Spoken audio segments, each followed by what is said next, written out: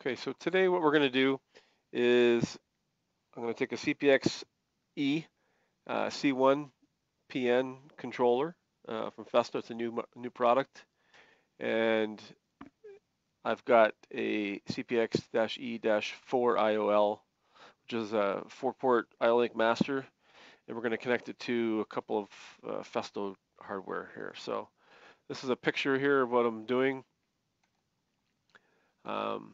Let's see here. I've got the CPX-E-C-C1. I'm Ethernet port there. I've got the 4IOL card here on the right, and I'm going to connect up a couple of valve terminals and a proportional pressure regulator on the various ports. It's IO link again, and that's about it. The IP address of the device is 213, and that's what we're doing. So I've already shown you how to register an IODD file. We've already done that, and I'm just going to start up CoDeSys project here. Latest version.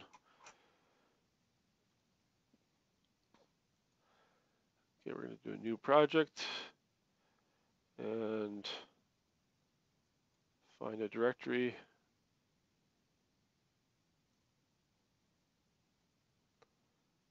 Okay. We give it a name here. CPX-E, hit the OK button.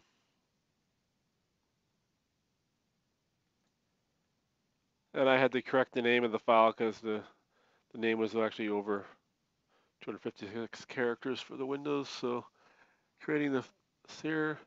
I won't add the EtherCAT master, don't need that. I'm going to select the C1 controller. That's what I'm using today. And let it create a project here. All right, so first thing I want to do is establish the connection. It scans. This is my PLC here. If you're trying to figure out multiple devices on the network, you can go to scan Festo devices here.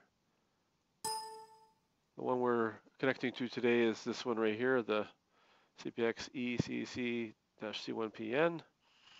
Notice that the address is 213 here, 192.168.1.213. If you look at this device address here, if you take the D5,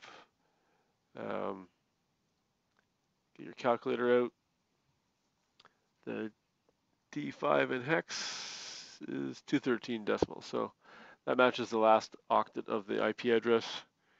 And you can either double click on this to say, okay, set this as active, or you say set active path over here. So now that we've got this active in the project, this is what we're going to be communicating with, going online with.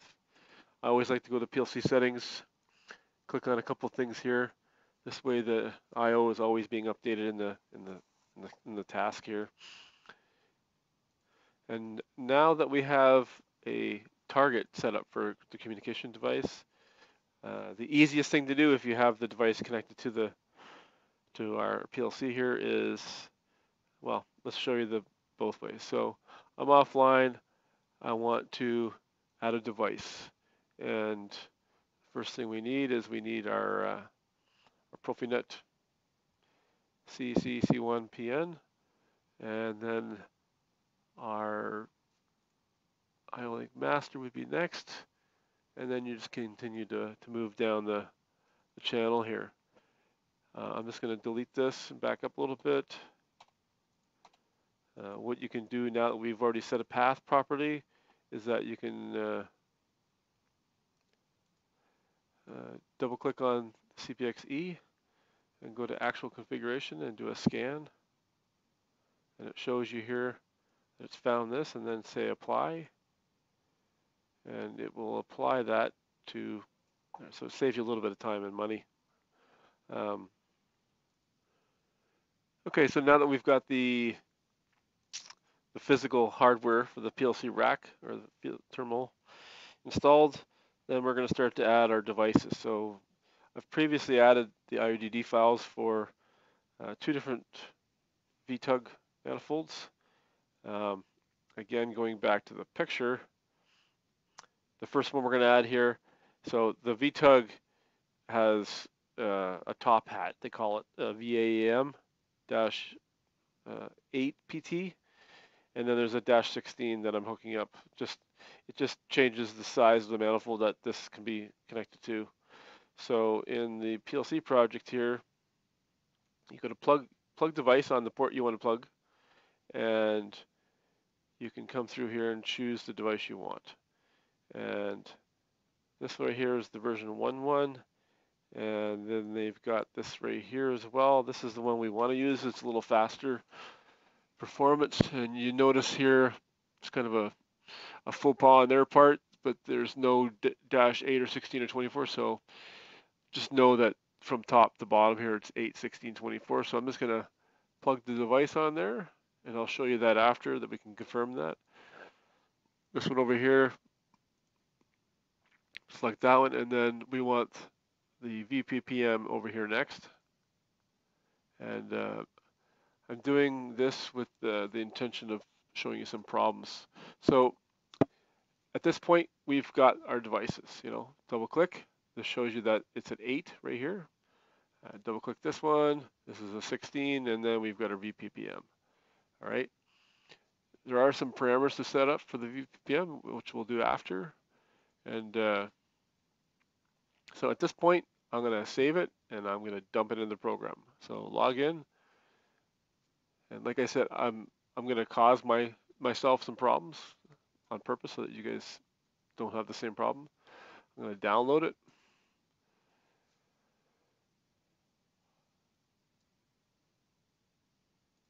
I'll leave this open here. And F5 or, where's the run button here? Online. F5 starts the program. So I'm just going to hit F5. Now we're running. And you see here we've got green everything. Everything's green, which, normally you want. So, I should be able to come into here, set a couple bits, and Control F7, force those bits, and valve should be on. That's not happening. And in fact, the both valve terminals right now have got a red LED on them. So let's talk about this this LED for a second. So the LED right here shows you, which is what I'm talking about right here. It shows you that if it's solid red, that means data communication cannot be satisfactory, 24-volt load, so on and so forth. So right now we're missing load voltage going to the valve. So how do we get that? So I didn't show you any wiring. So the wiring at the port is this right here. I'll just leave this up for a second here, but it's a standard IO-Link wiring. And I'll get another document here.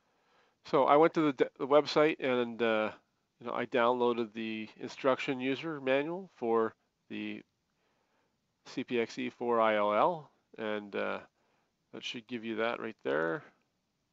So if I go to the website, go to the support portal, put this number in there, you'll get this user manual right here. And in this user manual, I've just added my own text here. But basically, on the face of the module here,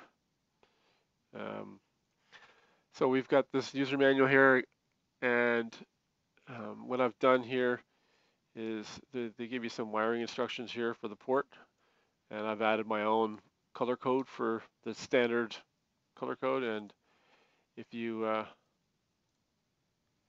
look at my other drawing here, so this is the CPX-E with the 4IOL, and there's 4 ports on this. Down here is 24 volts in and out. The bottom one is the 0. The red is the plus 24 volts. So I've got that wired, and each one of these connectors is one channel. So going back to this wiring guide here, this is giving you the wiring out for this. So right now the pin 3 and pin 2, or pin 4, I mean. So the operating voltage supply, load out. So pin 5 and pin 3 should have the load on. And if you were to take a voltmeter right now, it doesn't. Well, why doesn't it? Well, it's because we missed some configuration steps here, or I did on purpose. So I'm just going to go offline real quick here.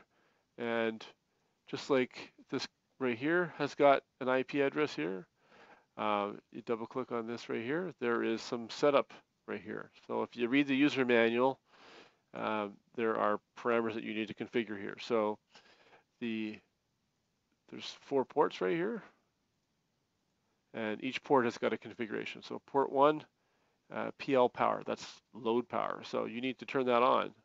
So I'm going to turn that on. And port 2, I have a valve, and so forth. So I'm going to hit save now. Download this. Put it into run mode, and again we're green, and now the LEDs are well, one LED is flashing and the other LED is solid green. So got a flashing green and a solid green. And okay, so there's one other thing to consider with the VTUG specifically. So as I said earlier,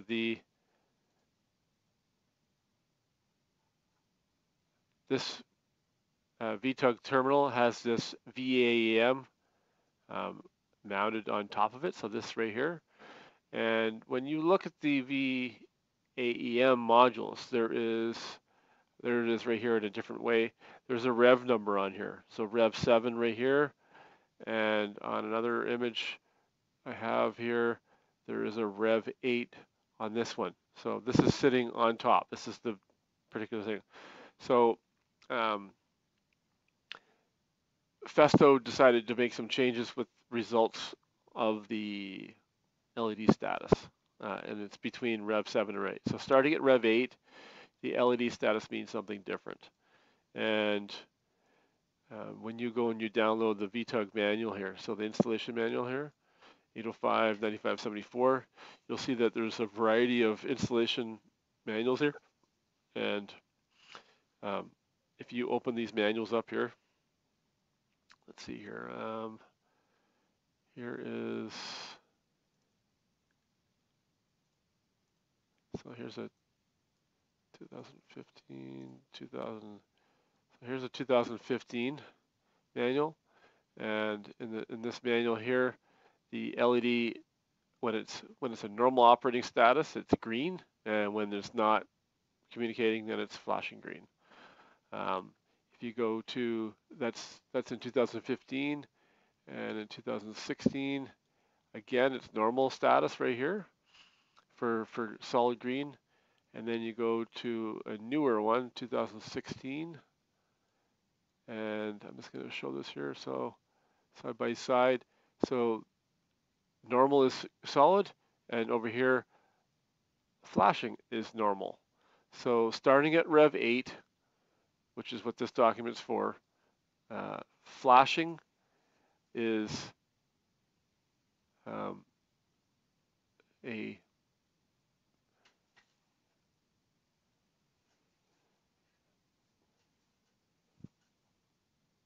flashing is a normal status. So right now, like I said, I've got a rev 7 and I've got a rev 8, and they're basically saying that I don't have communication right now. And my point here is that I still didn't finish the configuration on purpose, just so that you guys could see what I'm doing wrong here. And so I've basically enabled power now, but I didn't enable I/O communications. So I'm going to go back offline here, and for the different ports here, so I've enabled power for the load, and I have to make it an I/O link. If you go into the manuals here, you'll see that DI, you can use the port as a normal input module.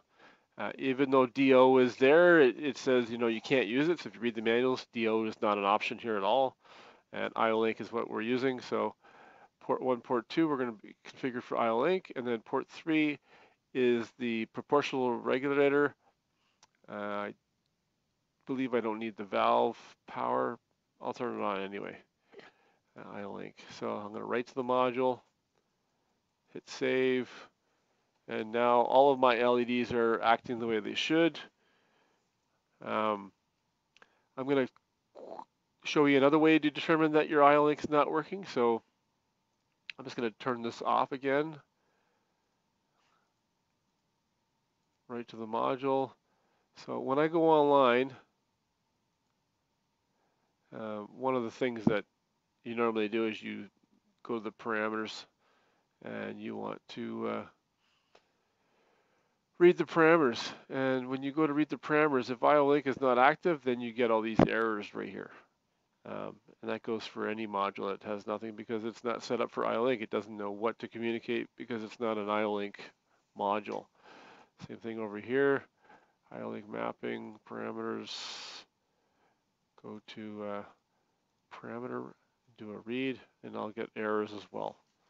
So I'm just going to quickly go back offline, go back to the configuration here, and IO-Link,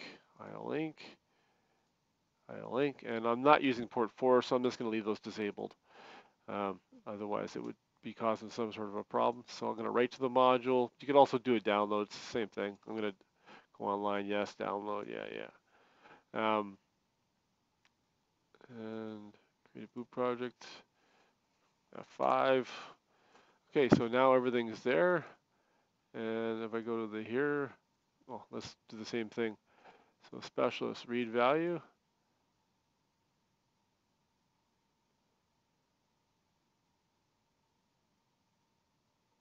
And now it reads it. It says, hey, I have this device. If I go to this one over here, read it.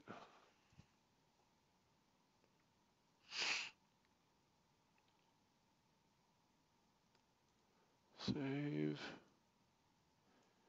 And if I go to this one over here, I'm going to do the same thing.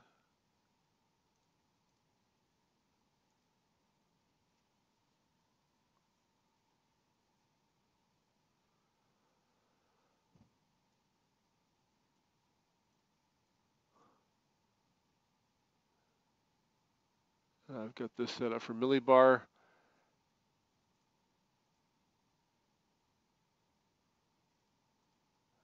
Right now I'm not sending it any pressure. So I'm just going to save this real quick. Go to the IO mapping.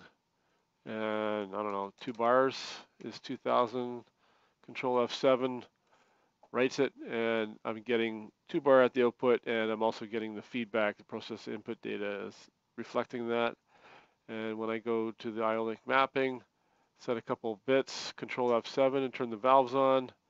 Those are all working. And Control F7, and they're all working. So that's it. We are up and running. It was that simple. And that's how you set up an IO-Link for IOL on a CPX-E. Thanks and have a nice day.